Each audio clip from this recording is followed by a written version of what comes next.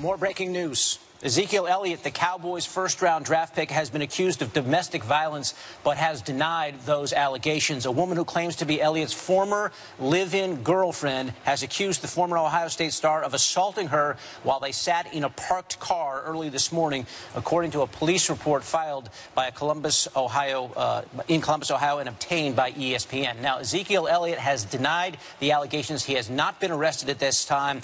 He told police that he never lived with this woman. 4 witnesses, including one who was sitting in the car at the time of the alleged incident, also told police that they did not observe an assault, according to the report.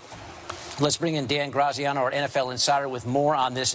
Dan, what more can you tell us about the Ezekiel Elliott situation in Columbus?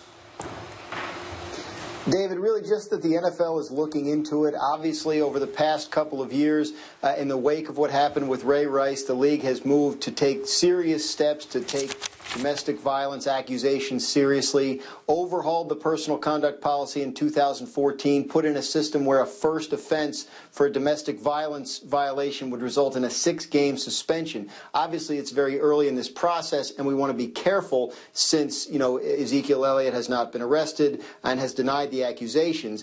But in general, if we talk about a player who's under this kind of investigation and is found to be guilty of something like this, you could be talking about a 6-game suspension or more. Dan, obviously he was pretty thoroughly vetted during the draft process. Were there any red flags, anything suggesting this kind of behavior from Ezekiel Elliott in the past?